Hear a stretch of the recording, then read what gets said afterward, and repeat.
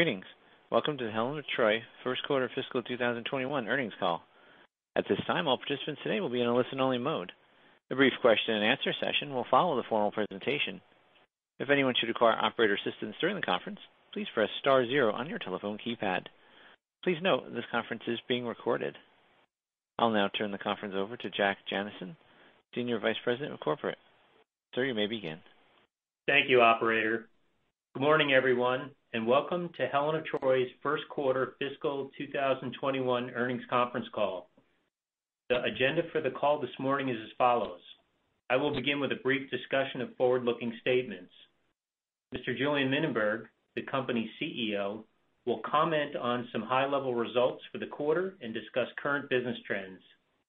Then, Mr. Brian Grass, the company's CFO, will review the financials in more detail and reflect on considerations from the ongoing COVID-19 pandemic uncertainty as fiscal year 21 progresses.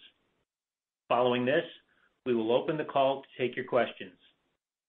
This conference call may contain certain forward-looking statements that are based on management's current expectation with respect to future events or financial performance. Generally, the words anticipates, believes, expects, and other words similar are words identifying forward-looking statements. Forward-looking statements are subject to a number of risks and uncertainties that could cause anticipated results to differ materially from the actual results. This conference call may also include information that may be considered non-GAAP financial information. These non-GAAP measures are not an alternative to GAAP financial information and may be calculated differently than the non-GAAP financial information disclosed by other companies. The company cautions listeners not to place undue reliance on forward-looking statements or non-GAAP information. Before I turn the call over to Mr. Mininberg, I would like to inform all interested parties that a copy of today's earnings release has been posted to the investor relations section of the company's website at www.helenoftroy.com. The earnings release contains tables that reconcile non-GAAP financial measures to their corresponding GAAP-based measures. The release can be obtained by selecting the Investor Relations tab on the company's homepage and then the News tab. I will now turn the conference call over to Mr. Mininberg. Thank you, Jack. Good morning, everyone, and thank you for joining us. This morning we reported an excellent quarter with net sales growth of 11.8% and adjusted EPS growth of 22.8% versus year ago. All three business segments performed well above our expectations. Many of the positive trends we highlighted in April accelerated as the quarter progressed and outweighed the benefits of our diversified portfolio of brands, online capability, strong shared services, and our highly committed organization showed very well as we adapted quickly to the tremendous challenges from COVID-19 and were able to be there for consumers when they needed us most. Collectively, our 8 leadership brands grew sales at 15.7% in the quarter, led by double-digit growth from all of Health & Home's leadership brands, Vicks, Braun, Pure, and Honeywell. These brands benefited from very strong demand for our highly trusted health and wellness-related products. OXO also grew nicely in the quarter as consumers spent much more time at home. Hydro Flask sales declined amid store closures but performed better than we expected. Hot Tools grew sales despite store and salon closures. Channel mix played a particularly important role as lockdowns kept families home to varying degrees around the world. Online capability development has been a key strategic focus for both Phase 1 and Phase 2 of Helen of Troy's transformation, growing roughly fourfold since 2014 to reach 24% of total company sales at the end of fiscal 2020. In this quarter, online grew a further 33%, now representing 28% of consolidated sales as even more consumers moved from bricks to clicks. We also performed better than expected in those brick-and-mortar stores that remained open. International performance was a standout in the quarter, growing faster than total company sales, driven by Health & Home and strength across all business segments in EMEA. Margin, profitability, and cash flow were all highly favorable in the quarter as a result of higher sales, improved operating leverage, better mix, and temporary cost reduction efforts. Analyzing the current environment, we are seeing some encouraging trends at those brick-and-mortar stores that have remained open, and online sales continue to be strong. Our products that are more discretionary in nature or more dependent on the retail brick-and-mortar channel continue to see softness, but recent trends are improving. COVID-19 cases are now rising in multiple regions, and economic reopening plans are being questioned or even in some cases revised. While we are pleased with our first quarter results, the net impact of the pandemic on our consumers and supply is still very fluid and uncertain, and as a result, we will not be providing fiscal 21 guidance at this time. When we last spoke in April, we shared actions taken to protect our people and reduce our costs, doing so in a way that focused on protecting the capabilities built during our transformation. Two major categories: personnel cost reductions and reduction in 21 spending. We have been treating the reductions like light switches. By preserving our underlying infrastructure of people and systems, we can turn them back on quickly as conditions warrant. We are generally encouraged by the current trends and prospects for our business, and therefore we are now planning to use the strength from the first quarter to turn on certain light switches and selectively lean back in on many of the key initiatives we believe are critical to driving our value creation flywheel. These plans include hiring for certain key positions, further expansion of our supply chain, further diversification of our China supply base, significant investments in expanding our rapidly growing direct-to-consumer capability, increasing our already strong focus on consumer-centric marketing and product innovation, and the strategic expansion of our IT capabilities. Importantly, effective August 1st, we are also restoring all wages, salaries, and director compensation to pre-COVID-19 levels. I am very grateful to all of the people at Helen of Troy who embraced our approach of shared sacrifice, as it allowed us to adjust rapidly to the unknowns.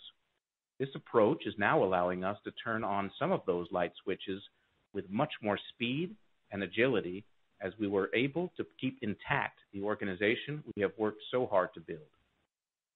We believe these plans will enable us to continue with many of our original investments originally slated for fiscal 21, and will help keep us on track to deliver our Phase 2 transformation goals. We believe we have struck the right balance between the uncertainties of the external environment and our strong commitment to doing what is bold and right for executing the strategic choices underlying our multi-year trajectory of transformation. Another area we are focusing on much more is diversity, equity, and inclusion, or DE&I. Recent tragic events have demonstrated that we as a nation and we as a company can do better. During the quarter, we had thoughtful conversations internally, leading us to formalize and intensify our efforts under a new multi-year program designed to ensure further improvement on DE&I at Helen of Troy. This is highly consistent with our stated strategic goal to attract, retain, unify, and train the very best people. We have now explicitly added diversity and inclusion to key foundational plan, culture, and corporate identity to emphasize that diversity is a source of strength that we embrace and one that multiplies our effectiveness. Given the linkage to the social and governance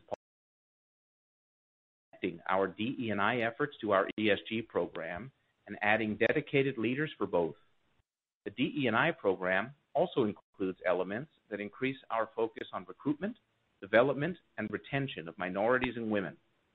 We are looking to attract and retain top talent from every background and ensure a work environment where everyone can engage, thrive, contribute, and grow to their fullest potential. We are conducting listening sessions with our associates all around the company on this matter.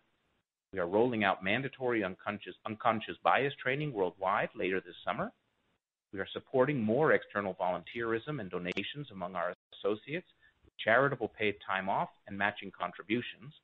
And we are planning donations to organizations primarily focused on the education of Black and minority students to improve equality of opportunity. We believe these initiatives are good for all Helen of Troy stakeholders, including shareholders who trust us with their assets, customers who support our business, consumers who believe in and trust what our brands and companies stand for, talented worldwide employees who seek us out as their employer of choice, and the communities in which we are proud to live and work. We also simply believe these initiatives are the right thing to do. I would like to now share some insight onto how we are managing the day-to-day in the COVID-19 environment. Externally, we remain very close to customers and are using all of the data sources available to us, including point-of-sale trends, out-of-stocks, competitive activity, consumer health, and geopolitical developments. As most all of the world has relaxed or allowed their stay-at-home orders to expire, we are closely watching how. While still early, we are seeing some encouraging trends for our leadership brands beyond the already strong demand for Vicks, Braun, Pure, Honeywell, and OXO. For Hydro Flask, Hot Tools, and Dry Bar, which have been adversely impacted by store closures, we are seeing increased reopen, tempered in part by consumer behavior as we all adjust to new normals. We have also greatly increased our direct-to-consumer capacity for key brands with the store closure impact. Line associates working in the distribution centers and supply chain are going above and beyond the call of duty to help ensure our supply is able to meet growing demand. We have not only called back workers in our distribution centers, we have added staff to support growth and are paying appreciation bonuses to our associates serving as essential workers to recognize their dedication to our customers during this critical and difficult time. Our associates working from home have become extremely adept at continuing Helen of Troy's signature level of collaboration and consumer-centric innovation through a combination of virtual tools and through safety protocols in place in our labs and facilities. We expect those working from home to continue to do so until at least September, depending how best practices and government guidelines unfold regarding return to office environments and to travel. Now I'd like to turn to a review of our business segments. Together, they constitute a diversified portfolio that has performed well over the years and demonstrated resiliency. Individually, they each have unique drivers and dynamics that warrant a bit more color. Health and Home is off to an excellent start to the fiscal year with outstanding growth in sales and margins. COVID-19 pandemic is elevating the significant media focus. Multiple generations of consumers are receiving an education, which we believe has important positive long-term implications. For short-term, consumers are responding with greatly elevated purchases of thermometers, humidifiers, air purifiers, and water purifiers, driving Vicks, Braun, Honeywell, and Pure ahead powerfully in the quarter. Braun is our most global brand and is seeing significantly elevated demand for thermometers and probe covers. We increased our production capacity in the quarter, but demand continues to outstrip supply. We are investing additional capital and human resources into further capacity increases and into the expansion of no-touch product offerings, which we expect to come online later in the fiscal year. In addition to our probe covers, other high-margin consumables such as Vicks VapoPads and our Vicks VapoSteam cough-suppressing inhalants also saw demand increases during the quarter as consumers focused on preparedness and family care. Similar trend for water purification. Priority in health and wellness for some time. Their families amid greater awareness of issues around lead and other water safety hazards. With COVID-19, people are now looking even harder for ways to protect themselves and their families through home. Water filtration systems like Pure's pitchers and faucets are a growing category. Demand during the quarter was up strongly for both. Also seeing the benefits of the single-use plastic water bottle bans being implemented around the world as consumers increasingly shift their mindset and purchasing habits toward a more sustainable way of life. Beauty performed especially well in the face of challenges around store closures and homebound consumers, delivering 5% sales growth, including Dry Bar. Looking at just organic sales, the beauty segment held its own, with a sales decline of only 1.5% despite store closures. Beauty appliances also continued its forward march on market share in the United States this quarter, adding to its number one share position at Amazon and gaining share at other major customers. Those share trends accelerated during the quarter as our supply improved and as consumers continue to favor our products and innovations on all of our key beauty appliance brands, including the highly popular volumizers, which have a growing range of variants and new products on the way across our brands and geographies. Sales of our newest leadership brand, Drybar, were all incremental in the quarter given the recent acquisition. Drybar online sales were a key bright spot and outpaced historical trends both in DTC and on Amazon. More recently, brick-and-mortar stores in locations that have reopened are showing positive trends and building as consumers begin to get comfortable returning to shopping key customers like Ulta, Sephora, and Nordstrom. As for Drybar salons, reopening has begun, with 82 salons out of 139 now open in the United States as of the beginning of July. With regard to our previously announced divestiture plans for the personal care business, the marketing process is underway and ongoing. We will report back when we have more news. Turning to our housewares segment, the 3% sales decline in the quarter demonstrated that our diversified portfolio of products is highly resilient after growing 23.8% in the same period last year, even with retail store closures, many outdoor activities unavailable, and the beverage bottle category not deemed essential at Amazon for much of the quarter. OXO was a focus area for consumers at those brick-and-mortar retailers that were open. Point of sale growth in those stores, coupled with triple-digit growth online, made a big difference in nearly all of the categories OXO serves, especially baking, coffee, storage containers, and cleaning. Hydro Flask quarterly results were below the prior year, as sharp increases in online sales were not sufficient to overcome store closures. Retail customer shipment trends improved as the quarter progressed, and HydroFlask.com sales growth was explosive. Amazon sales late in the quarter also were positive once the retailer expanded product offerings beyond essential items.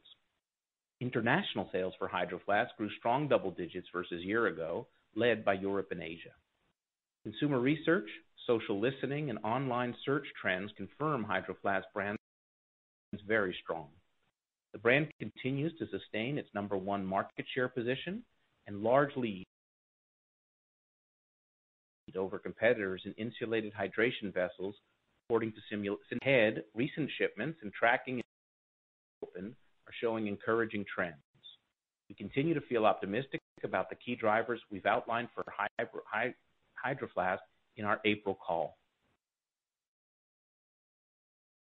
Before I turn the call over to Brian, I want to thank you again for your support, for your encouragement, for your loyalty, and for your trust during this unprecedented time.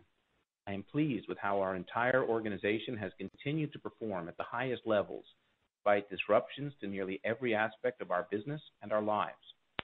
For Helen of Troy, fiscal 21 is certainly not one we see as a lost year. It is an opportunity to adapt and to learn how to win in the many new normals that are now emerging. With the results and the resumption of previously planned investments we are announcing today, fiscal 21 is an opportunity to come out stronger.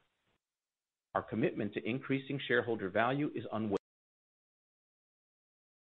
We believe we have created a set of capabilities and competitive advantages that have allowed Helen of Troy to perform in tough times like now, in past crises, and also in good times. We are relentlessly focused on further elevating our high as we build brands and deliver multi-year results that can lead.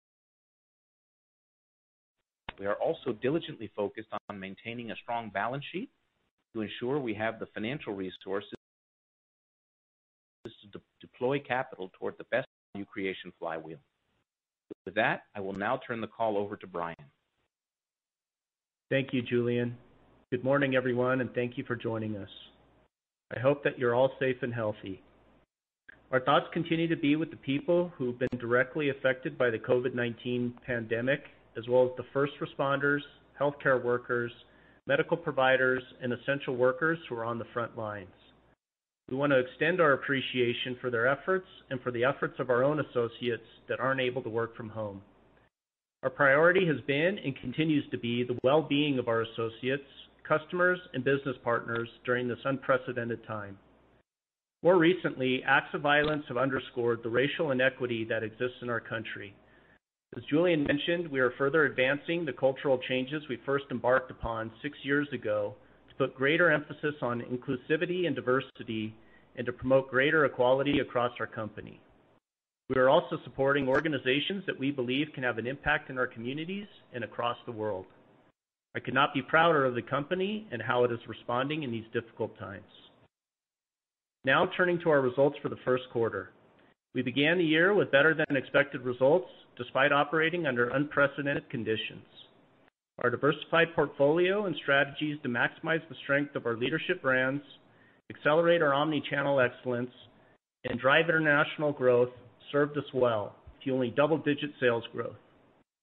This, combined with the temporary expense reduction measures we took during the quarter, resulted in healthy margin expansion and adjusted diluted EPS growth of almost 23%. We also remain steadfast in our focus on fiscal discipline, ending the quarter with $1.1 billion in liquidity, including $88.5 million in cash and cash equivalents, $930 million available on our $1.25 billion credit facility. We generated $86 million of free cash flow in the quarter that we will put to use as we look to build healthier inventory levels that can better satisfy the surges in demand we've seen recently and help mitigate further COVID-19 supply disruptions. As we noted in today's earnings release, we have deferred providing our outlook for fiscal 2021 due to the continued consumer and COVID-19 pandemic. We expect to return to our historical practice of providing an outlook once visibility improves. Now moving on to a more detailed review of the quarter. Consolidated net sales revenue was $420.8 million, an 11.8% increase over the prior year. Organic business net sales grew 11.1%, driven by a 30.2% increase in organic business in our health and home segment, more than mitigated the impact of COVID-19 retail store closures and limited organic business net sales in our consolidated sales in the online channel grew approximately 33% year over year to comprise approximately 28% of our consolidated net sales in the first quarter. Sales from our leadership brands grew 15.7% in the quarter, which includes 2.5 percentage points of growth from Drybar. While Drybar contributed to leadership brand and consolidated growth, its first quarter sales were significantly limited by Drybar Salon and key customer store closures, as well as essential item restrictions. Our housewares segment declined only 3% off of a prior year base that grew 23% in the same period last year, despite store closures at key retailers such as Bed Bath & Beyond, Dick's Sporting Goods, and REI, among others, as well as essential item restrictions on Amazon for a large part of the quarter. As Julian mentioned, the segment saw robust demand for the OXO brand as consumers spent more time at home and looked to our trusted products and innovation to meet their cooking, baking, cleaning, pantry loading, and organizing needs. Hydro Flask was more adversely impacted by retail store closures as the sports and outdoor channel was deemed non-essential and its weight within the Hydro Flask customer base is significant. While Hydro Flask drove strong growth in the e-commerce channel, store closures and non-essential item restrictions on Amazon. Net sales increased 30.2%, primarily due to strong global consumer demand for healthcare and healthy living products, due primarily to COVID-19. The impact of U.S. brick-and-mortar closures was less pronounced in the health and home segment, as key retailers such as Walmart, Amazon, Target, Home Depot, and the drugstore channel remained open and generally experienced strong traffic. Beauty net sales revenue increased 5%, driven primarily by online sales, new product introductions, and growth from the Drybar Products acquisition. Organic business net sales declined 1.5%, primarily due to the closure of key brick-and-mortar customers, a decline in personal care, a supply constraint related to a key product, and consumer uncertainty as a result of COVID-19. Segment net sales were also unfavorably impacted by net foreign currency fluctuations of approximately $2.6 million, or 3.4%. Consolidated gross profit margin expanded to 42.6% compared to 40.8%. The 1.8 percentage point increase is primarily due to a more favorable product mix within the Health and Home segment and organic beauty business, the favorable impact of the Drybar Products acquisition, a favorable channel mix within the Housewares segment, and lower air freight. These factors were partially offset by an unfavorable mix of houseware sales within the consolidated total, an unfavorable product mix within the Housewares segment, higher direct import sales, and the unfavorable impact of foreign currency on net sales. Consolidated SG&A was 29% of net sales compared to 28.1%. The 0.9 percentage point increase is primarily due to the unfavorable impact of foreign currency exchange, higher freight and distribution expense, higher bad debt expense, higher product liability expense, and higher long-term performance-based incentive compensation. GAAP operating income was $57 million, or 12.5% of net sales in the same period last year. On an adjusted basis, consolidated operating margin was 16.9% compared to 15.8%. The 1.1 percentage point increase primarily reflects a favorable product mix within the Health and Home and Beauty segments, a favorable channel mix within the Housewares segment, improved operating leverage, and the impact of cost reduction actions, including temporary personnel, advertising, and travel expense reductions taken in response to COVID-19. Housewares adjusted operating margin decreased 4.2 percentage points to 19.5%, primarily reflecting a less favorable product mix, the net unfavorable impact of tariff and related pricing actions, higher bad debt expense, higher customer chargeback activity, higher freight and distribution expense to support strong direct-to-consumer demand, and the unfavorable impact that lower sales had on operating leverage. These factors were partially offset by the impact of the temporary cost reduction initiatives previously mentioned. Health and Home adjusted operating margin increased 5 percentage points to 18.7%, primarily reflecting the impact of a more favorable product mix, improved operating leverage, and the impact of cost reduction initiatives in response to COVID-19, offset by higher product liability expense, higher royalty expense, the unfavorable impact of foreign currency fluctuations, and reduced retail customer shipments. Beauty adjusted operating margin increased 3.2%, primarily due to the margin impact of a more favorable product mix, lower air freight expense, and the impact of COVID-19 related cost reduction initiatives. These factors were partially offset by unfavorable foreign currency fluctuations, higher personnel expense from the acquisition of Drybar, and higher outbound freight expense. Moving on to taxes. Income tax benefit as a percentage of pre-tax income was 13%, compared to income tax expense of 7.6% for the same period last year. As you know, the CARES Act was signed into law during the first quarter. Among other things, the CARES Act included technical corrections to the effective date language in the December 2017 Tax Act related to net operating loss carrybacks.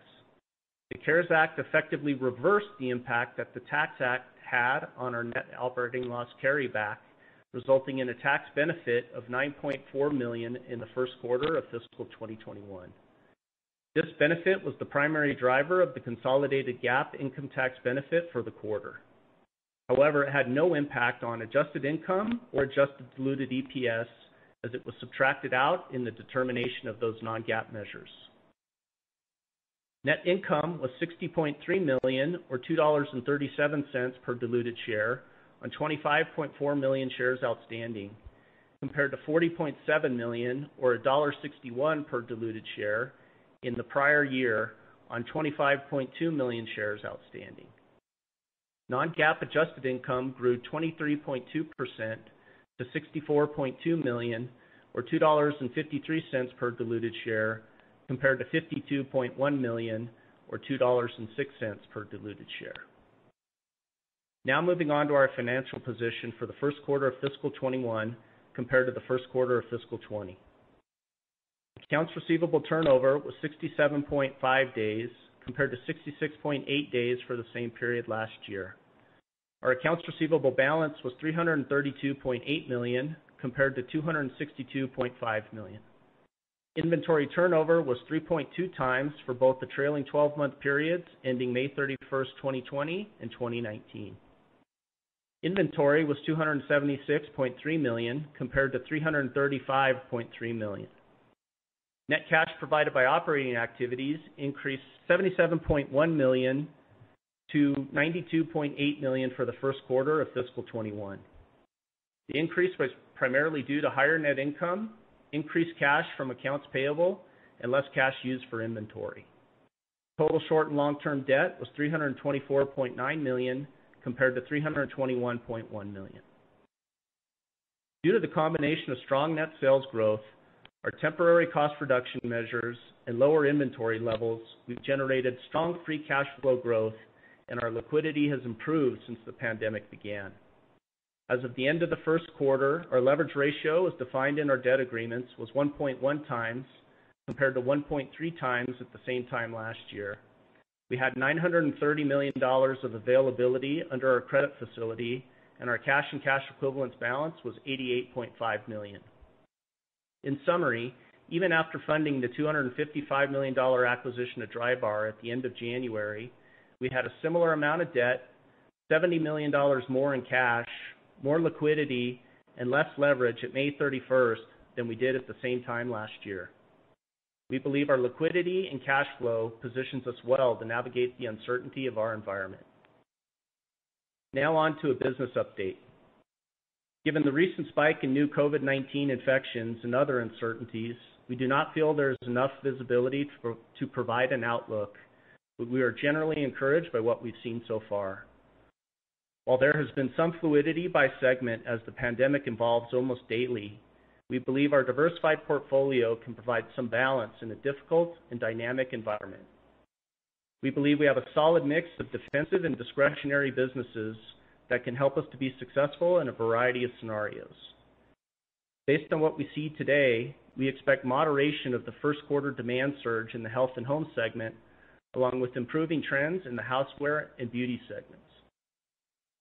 OXO's growth has continued into the second quarter, and Hydro Flask sales trends have steadily improved since the beginning of May through strong online growth, the gradual reopening of the brick-and-mortar channel, and consumers now spending more time outdoors. While total Hydro Flask brand sales declined in the first quarter, going forward, we believe it could be the beneficiary of increasing preference toward outdoor activities that promote social distancing, such as camping, hiking, biking, and running.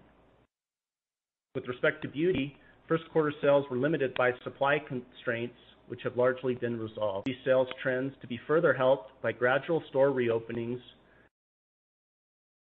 do not further alter reopening plans. Our business to be the most challenged in the short term, as the dependence on prestige brick and mortar and discretionary spending is high, and the pace and timing of the salon industry's full recovery is difficult to predict.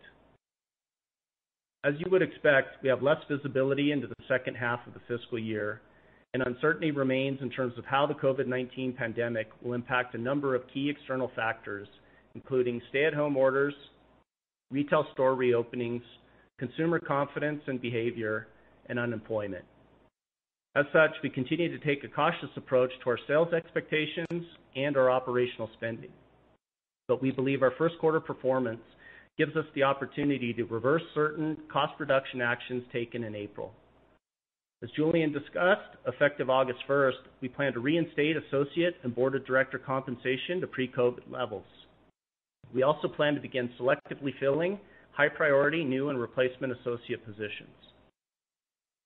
Finally, we plan to slowly resume more normalized brand spending and selectively invest in key initiatives that are critical to delivering our Phase 2 transformation goals. As the first quarter does not reflect a normalized level of personnel and brand spending, and there are a number of key Phase 2 initiatives that require further investment, we expect that there will be some level of operating margin compression over the balance of the year, particularly in the second half. In summary, our first quarter results were better than expected, which reflects diversification of our product portfolio, our scalable operating platform, and the steps we took to safeguard our people, our brands, and our organization during this crisis. I would like to commend our team for their passion and commitment. Our associates worked diligently and seamlessly to advance our Phase 2 transformation plan under unusual circumstances, demonstrating the power of the culture we have developed at Helen of Troy to stay nimble and positive in times of extraordinary challenge and change. With that, I'd like to turn it back to the operator for questions. Thank you. At this time, we'll be conducting a question and answer session. If you'd like to ask a question, please press star 1 on your telephone keypad, and a confirmation tone will indicate your line is in the question queue. You may press star 2 if you would like to remove your question from the queue. For participants that are using speaker equipment, it may be necessary to pick up your handset before pressing the star keys. One moment, please, while we poll for questions. Thank you. And our first question comes from the line of Bob Labick with CJS Securities. Please proceed with your question. Good morning, and congratulations on a terrific start in quite a difficult environment. Thank you. Good morning, Bob. Great. So I wanted to start, you gave us a little bit of color, and it's appreciated, on the health and home, but maybe you could talk a little more about some of the trends within the segment and from the leadership brands, and more specifically about some of the innovations you may be driving right now to make some of this growth sustainable over a medium or longer term. Yeah, great. Thanks, Bob, and hi. Julian here. The innovation is a big deal at Helen of Troy. We've got 8 leadership brands. It's the lifeblood of any strong brand, and fiscal 21, no exception. In health and home, there's a slew of new products in all the key categories under development, some launching this year, and in a very rich pipeline over the next 3 fiscal years. We're investing in it there and across the other business units as part of the transformation, despite the COVID-19 light switch work earlier in the year, and now leaning in further with additional funds with the announcements that we're making today. When it comes specifically to other business units beyond health and home, there's 2 or 3 pretty big things going on. One is that OXO continues to invest heavily in its pipeline. That's been a traditional strength of that brand for all 30 years of its 30-year history. And Hydro Flask has a significant pipeline, some of it even beyond the bottle, that we have been working on and are bringing to the market with speed. When it comes to beauty, the Volumizer franchise is one that we've already proven that we can expand beyond the original innovations from our global organization there. It is globalizing. There's many variants now across that franchise and now across the full brand portfolio. And it's not just volumizers. There's other areas, straightening, curling irons, and some other specialty products that we have pipeline work going on in beauty, and that's getting funds, attention, additional people. Drybar is also getting a new prestige focus for us, given the acquisition, and expands our innovation focus there. There it also goes beyond the tools to also the liquids, which is so important to Drybar.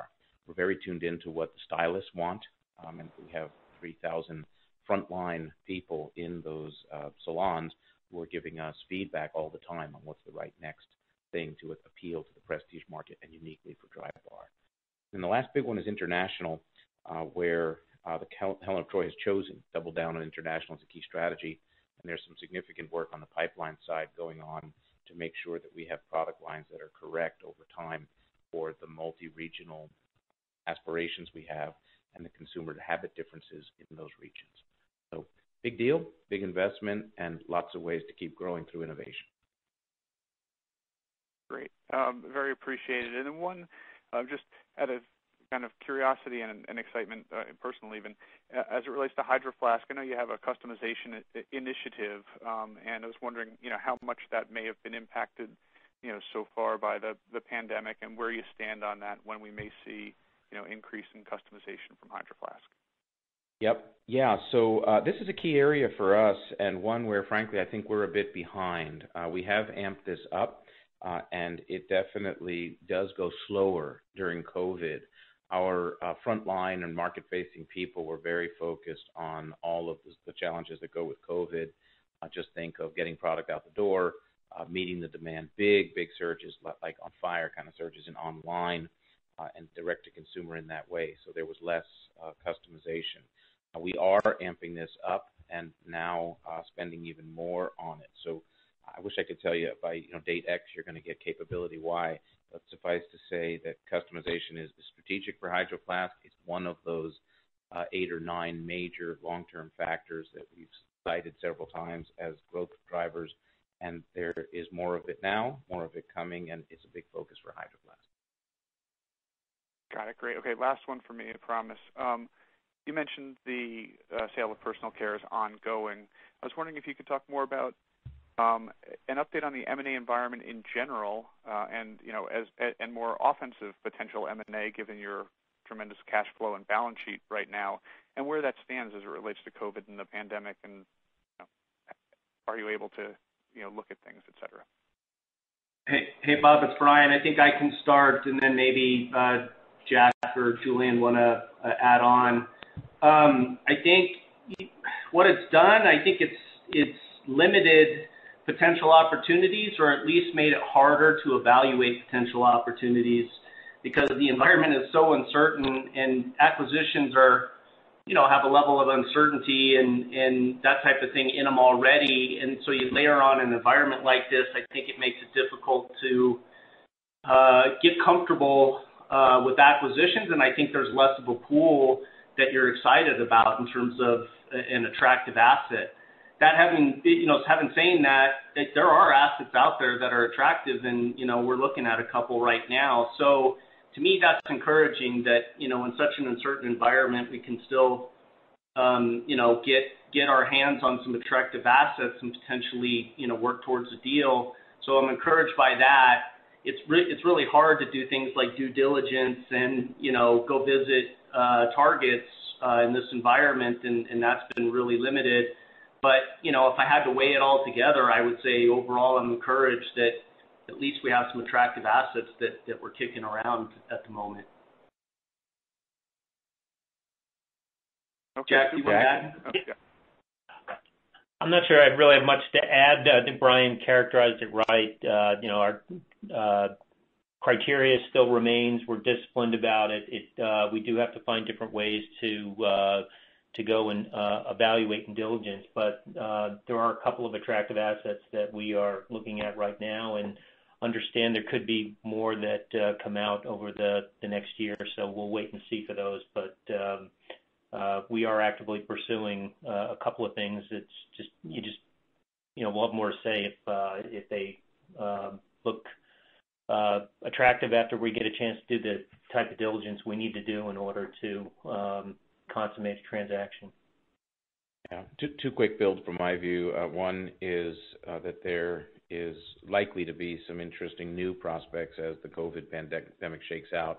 It's probably a little early for that, see how all of it plays out, but it can expose some very interesting assets to a set of strategic alternatives for them that they may not have considered before, and that could be attractive for us as a strong player in the industry, and as we just demonstrated today, turns out one with enough firepower.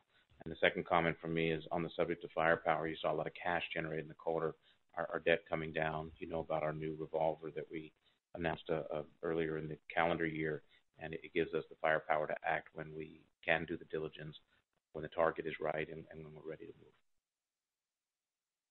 All right. Terrific. Thank you very much, and congratulations again on fantastic quarter. Thanks, Bob. Thanks, Bob.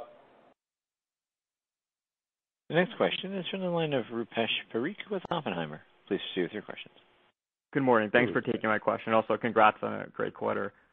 Thank you. Maybe I get to start first with the supply chain. I know last quarter you had some challenges on the supply chain with, I think, thermometers and also the volumizer product. I'm just curious right now where you guys are from a supply chain perspective in key categories. Yeah, let me start this, and Brian may have some builds. Supply had been a big challenge for us coming through through Q4 of last year and into Q1. There are still some areas, including thermometers and some in housewares, where we are building back. So, but we've caught up a ton, and we've just demonstrated that we can meet a lot more demand as it comes in. So let me try to go through them category by category. That there is good news in thermometers. We increased capacity, as we mentioned in the prepared remarks, during the quarter, and we're able to do that in very short timing. That said, it's not enough to meet all the demand we're facing, and if we could make more, we would definitely sell more. The demand is that big. And going forward on thermometers, we're now adding additional capacity, and that new capacity will come online in good timing with the upcoming cold and flu season. It gives us an opportunity to make and sell more later in the year. In the case of volumizers, we did catch up, and so you saw that we shipped all that we could make during the quarter. We said that in our remarks in April. It happened, and then we've added significantly the supply, and we're shipping to demand much more closely. We also saw our share grow as a result of that, and that helped. When it comes to housewares, especially OXO, we are facing some out of stocks because the demand surged from the home and nesting trend, and the stores that remained open also had significant sales beyond the online surge, and that led to some out of stocks. If you look at that one, we'll be okay. We're bringing in more supply now, but there will be some out of stocks for the period in between. And the last thing I'd say is that there's kind of a triple whammy going on. So you might think, why are we in this situation? The triple whammy is that in Q4, you remember, we had more sales than we expected, and as a result, sold down an amount of our inventory. In Q1, we saw the shutdown in China from COVID-19 right around Chinese New Year, and for all suppliers who are China-based in these products, the China supply was simply stopped for a while. So we were depleted and then faced less replenishment. And then the third part of the whammy was COVID in the categories that were just discussed, where there was simply more demand, and we were at a time when we had less supply. So that's why the crunch, where we stand, and a little bit of outlook going forward. Brian, you may have some views on the supply side. No, just to put some numbers around it, we also grew 15% in the fourth quarter. And then, as Julian mentioned, Chinese New Year and COVID right on top of each other. And then, we've grown close to double digits in the first quarter. And you kind of put all of that together, and that's something that would have been difficult to plan for perfectly. But as Julian said, it's not like we don't have supply coming in. We do have supply coming in. We're just chasing the demand, which is a good problem to have. Okay, great. That's helpful color. And then just going back to retail store reopenings, I know you guys provided a fair amount of color in terms of what you're seeing, but is my interpretation correct that at this point you look at these stores that have reopened, that maybe results are not back to pre-coronavirus trends? And as you look at these spikes in infections in different markets, are you guys seeing more volatility in these customers that have recently reopened stores? Yeah, it's a little too soon to say, and it's a great question because it gives you a sense of sort of what's happening in real time.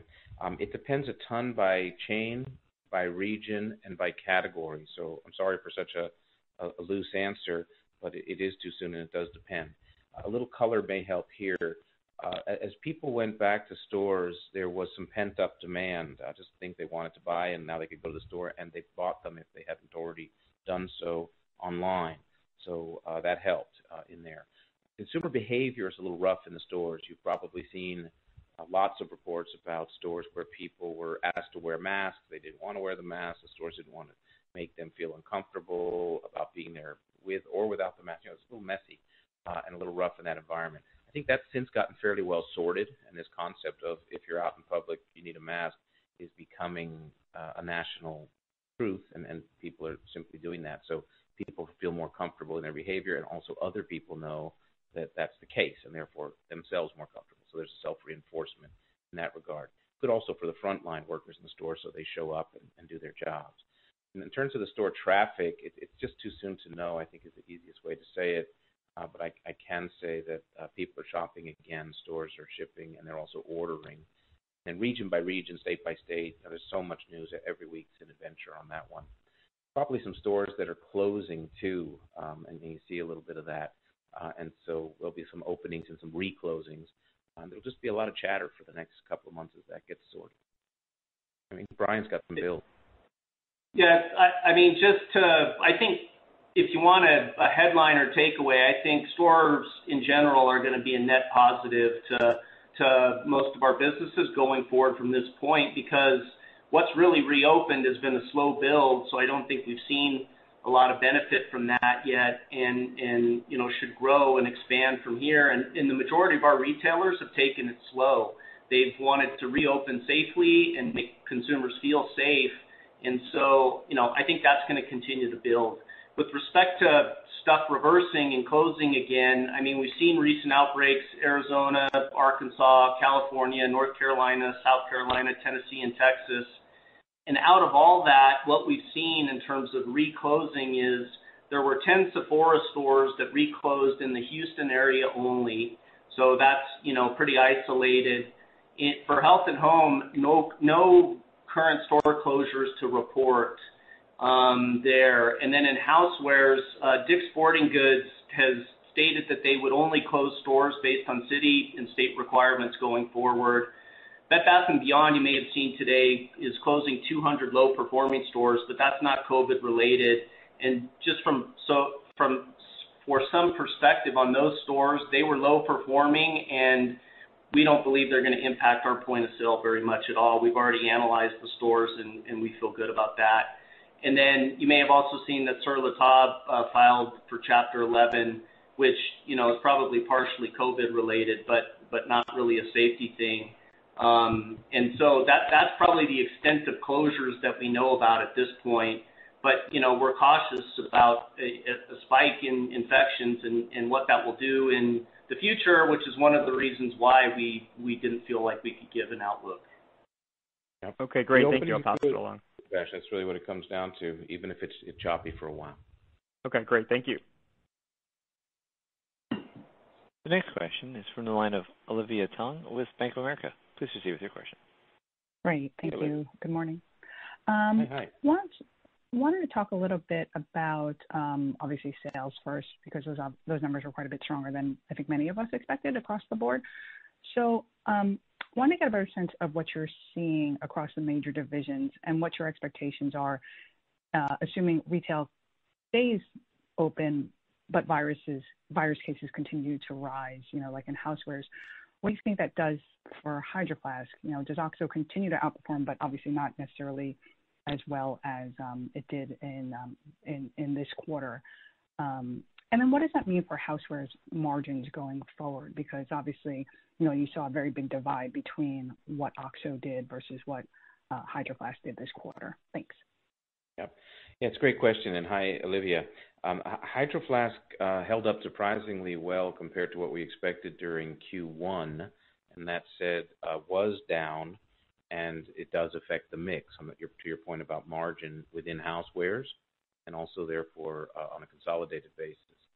Nevertheless, the Health and Home was big enough to more than counteract both in mix and margin, and up we went on a gross margin and also operating margin basis. So all good from a diversified portfolio standpoint. And even diversified within housewares, think of indoor and outdoor, just to make it as simple as possible. OXO and Hydro Flask, and people were more indoors, we sold more indoor stuff. People were less outdoors, we sold less outdoor stuff. In the case of now, with the stores reopening, it's a net positive for Hydro Flask. To your question, as Brian mentioned in his prepared remarks, we've seen a significant rebound in Hydro Flask. We like very much what's happened so far in Q2, and we like the trend at the end of Q1 once some stores started reopening, but mostly the essential status opening at places like Amazon, which were online. Hydro Flask responded beautifully the minute that happened. So we like that quite a lot. And in terms of margin mix going forward, Hydro Flask is one of our best margin brands, above not only the fleet average, but to your point, above the housewares average. So in terms of margin expectations within housewares, the balancing of more Hydro Flask, regardless of what OXO does, will be a good guy for the margin mix within housewares and therefore the fleet average of the company. And as for the stores and the activities, as Brian mentioned in his remarks, there's just a couple of good trends going on. One is in the Northern Hemisphere at summertime, people are outside more. There's a lot more activity of hike and bike and all of that. And there's a bit of a trend going on with this idea of solitary adventurism. So think of people who are wanting to go out, preferring to stay a bit more away from others, and so they might take that hike or bike on their own, camping, things like this that Brian mentioned. All those things are good for Hydro Flask. They're good for people's souls, and as stores are opened, they're good for sales. Got it. Thanks. It's helpful. Maybe a little bit more on the margin, just some clarification, because especially for fiscal Q2, since you had that one-off tariff benefit last year, are you saying that you expect the reinstatement of spending, some hiring, investments, et cetera, is going to result in operating margins being down going forward, or that you just assume operating expansion will decelerate as the year progresses because of that reinstatement of spending? Olivia, it's Brian. Yeah, we're almost halfway through the second quarter, and so a lot of the things we've talked about reinstating, are only going to be in the back half of the quarter. So I would say that we expect margins to hold up fairly well in the second quarter, year over year.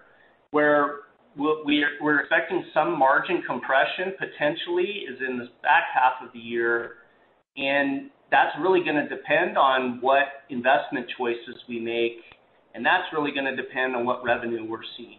So there's a lot of moving parts, and it's hard to tell you what the exact equation will be between the revenue and the margin, because we'll make choices based on the revenue, which is going to affect the margin, but we don't know what choices we're going to make until we have a better picture of the revenue. All signs are going in the right direction at the moment with respect to revenue in terms of, we were expecting, we have low expectations for the market and the consumer going into this, and I think, things have proven out to be better and then have been getting better as we went. And so, hopefully we are ahead of it, and then we can see how it plays out and revenue gets better, and then we can continue to play offense, which is what we're trying to do, making investments each time we have more clarity and revenue gets a little bit better. So I know it's not a perfect answer, but if I was going to expect anything, I would expect pressure on the margins year over year in the second half of the year. All right, that's helpful. Two last ones. First, in Health and Home, you talked about increased capacity already. Can you just put some numbers around how much you've increased capacity already and what you're preparing for, assuming that we do have a more substantial wave of cases in the fall, winter, and obviously preparation for just regular cold and flu as well. What conversations you've had with your retailers in terms of expected increase in purchasing. And then on beauty, you made some comments earlier about the M&A environment and how it's difficult to do due diligence and all these other things from a acquisition perspective. So can you just talk about that from the lens of you guys trying to divest the personal care business and how those conversations are going as well? Thanks. That's it for me. Sure. Let's start with the second one, just because I think it's top of mind for a number of people on the divestiture. We're in a point in the process where we're not yet ready for the deep diligence from potential buyers. There's outreach, there's inbound, there's materials, there's an advisor that's been hired, and we're doing all the right things. And we said in our prepared remarks that the process is ongoing, the marketing has begun.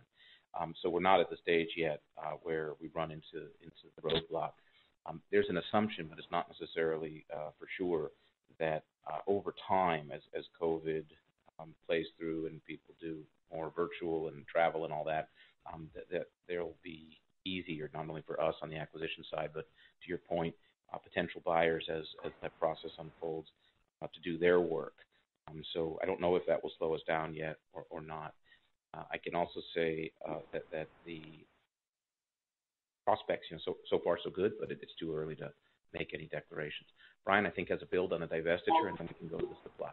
Yeah, Olivia, with respect to the asset that we're selling, I mean, it lines up fairly well with the environment that we're in. It's more of a defensive product line, and I think that serves it well in this environment, and we have had solid interest in the asset.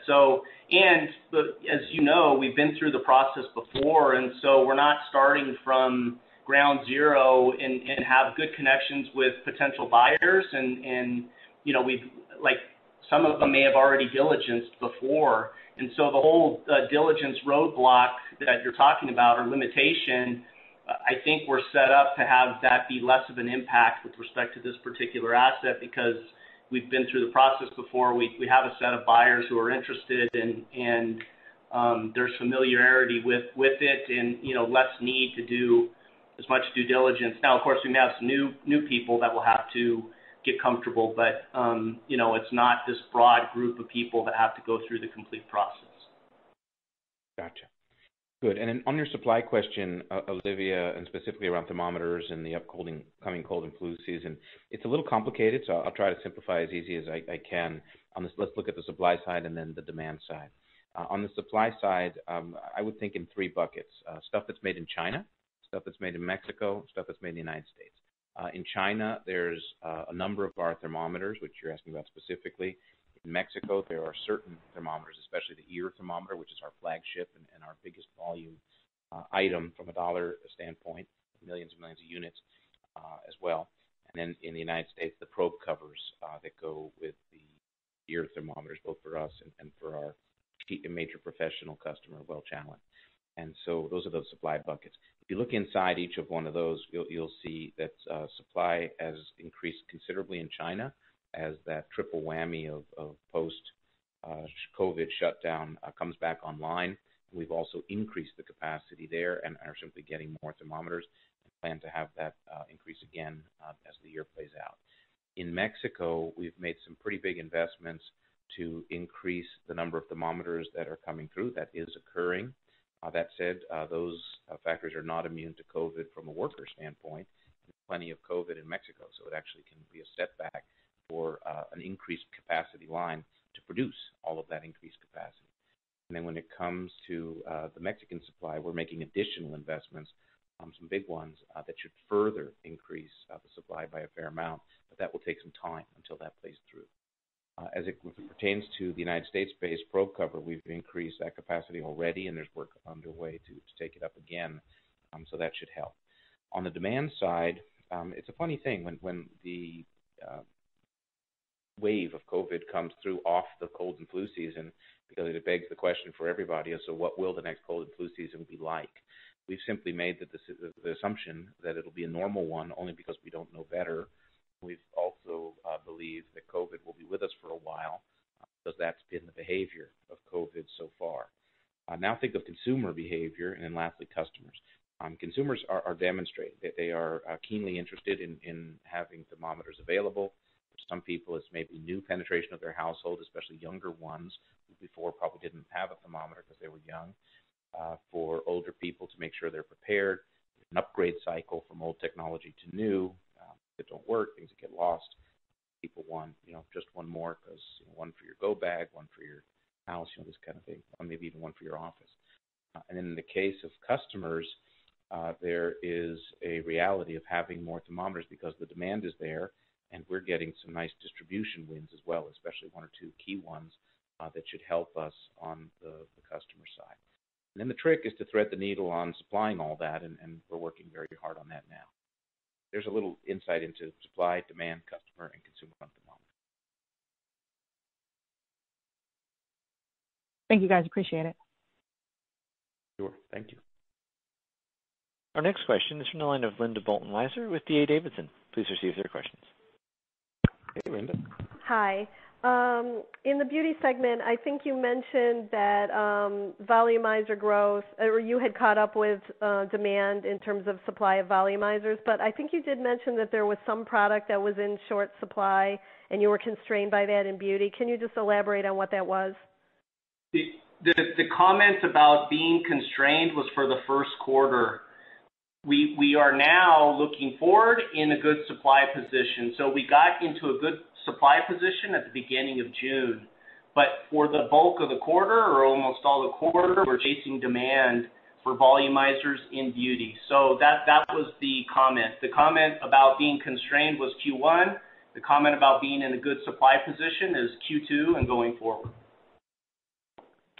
Great. Thanks for that clarification. And then is there any way that you can quantify how far below normal your investment spending was in the quarter, and then some kind of delta between the level in the first half versus what you may anticipate in the second half?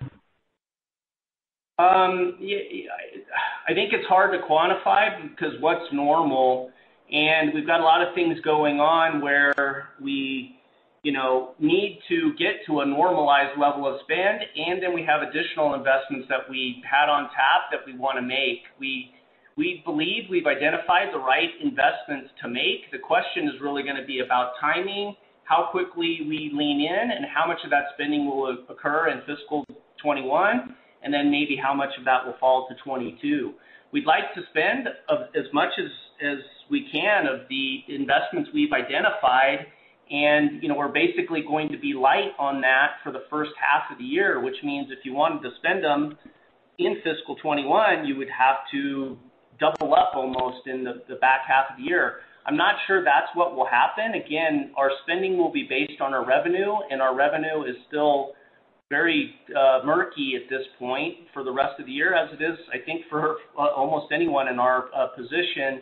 And so to give you something more absolute, I think, is difficult. I tried to make it as something finite that you could latch onto as possible in saying that, look, we expect margins to maybe be compressed, and we're not talking full percentage points and things like that. We're talking tenths of a percentage point, 2/10 of a percentage point, things like that over the balance of the year as we try to make up for the period of time where we were, light on our spending for good reason. We needed to see how the environment played out and how the quarter played out before we could make some of those choices, and we're now doing that. And you'll see some of it in Q2, but the bulk of it will be in Q3 and Q4. Yeah, a framework that may help here, Linda, is to think of in terms of multi-year transformation. So as we went through our strategy reviews last December ahead of the planning cycle for this fiscal year, it was very clear that there was a set of meaningful investments that were bold and right for fiscal 21 for Helen of Troy, and we were not afraid to budget them, and we were ready to act, and we were all prepared. Given COVID and this pullback with the light switches and all of that, that spending has slid to the right on our timelines. Building on what Brian has said, as we lean back in now with the announcements that we're making today, that will have some compression effect on the back half, but net for the year, we'll get what we think is the majority of those investments made, which sets us up very well for fiscal 22 and fiscal 23 in terms of the things that we listed. Supply diversification in Asia, IT, direct-to-consumer, customization, these kinds of things. These are big deals for Helen of Troy, and we must invest. Not only that, supporting our leadership brands and the innovation comments that were made earlier in the Q&A section. These are all bold and they're all right. In the case of how much we get done, this titration as the year plays out because of the fog of COVID, I think we've demonstrated that we're fairly nimble on this, and as we have funds that are not yet fully committed, we will watch super close and just make our choices in real time on what we do and don't do to get the balance right and make sure that we're sensitive to what's going on in the market. Just a quick add, the way I look at it is we're up a percentage point for the first quarter. If we ended up with flat margins year over year for the full year, if we were fortunate enough to get to that position, I'd consider that a win. And so that's kind of the way we're trying to look at it. And Julian said we'll spend the bulk of the investments this year. I think the qualification, though, on that is if the revenue is there. If things start to go in a different direction from a revenue perspective, we're going to adjust accordingly. But he's right. If revenue keeps going in the direction that it is our plan. Thank you. That's very helpful. Congratulations. Thank you. Thanks, Linda. The next question is from the line of Steve Marotta with C.L. King. Please proceed with your question. Good morning, Julian, Brian, and Jack. I only have one question. I'll take the others offline. Brian, just want to verify, you said earlier in the call in your commentary that you expect moderation of Q1 demand in health and home and sort of an increase, upward reversion in housewares and beauty. That was specific for the second quarter. And can you overlay your commentary a little bit with inventory being down 18%? I assume that the increases, the potential increase in consolidated sales in the second quarter is based on the improvements within the supply chain over the past 3 months. Yep. Let me go to the first part of it. You're right, absolutely right. We do see some moderation in demand for health and home, and that's only because it was such a big demand surge, and we were able to fulfill that with in-stock inventory. And now it's going to be more of a steady demand that we'll have to fill with our kind of continual supply, which will be a less surge type of path and more of a consistent strong growth path, we hope. And so moderation from the 30% growth in the quarter, but we're still expecting growth there. So hopefully we're not getting across the idea that the growth's going away. That's not it. It just won't be as explosive as it was in Q1. And then, in OXO and beauty, or housewares and beauty, that all signs are going in the right direction on both of those, with store reopenings there and, continued strong demand for OXO, everything is going in the right direction. On the other hand, we're being cautious as, there could be reclosures in retailers and, longer term, more protracted impacts from COVID-19. So there's a balance there. Even though we're seeing positive trends, I think things can change, and they are changing almost daily in this environment, and we have to be cautious of that. Your second question, Steve, was on inventory, and could you repeat that? Basically, if sales, I know you're not providing guidance, but if sales on a consolidated basis in the second quarter do increase on a year-over-year basis, considering that you're coming into the quarter with such a low inventory, I'm assuming that the differential there is for the supply chain improvements that have been made over the past 3 months. Yeah, I think that's fair to say. And, inventory is low, but it's not as low as we've been recently. We're at, $275 million. We've been down as low as $250. So we're actually making a little, we're not where we need to be, and we acknowledge that. But we've got a lot of things in place that are going to get us there shortly. And, the capacity improvement that Julian was talking about, we improved thermometer capacity by 30% already, and then we're looking for the next amount of improvement that will come online later in the year. So, I'm just making the comment to illustrate that we are making progress on our supply. Inventory is low, but the triple whammy that Julian mentions is real. Coming off of Chinese New Year and COVID, and then big demand surges on top of that are a huge thing to overcome, and I feel like we've done pretty well. I got it. Thank you. Again, I'll take the balance offline. Thank you. Great. At this time, we've reached the end of our question and answer session, and I will turn the call back over to Mr. Minnenberg for his closing remarks.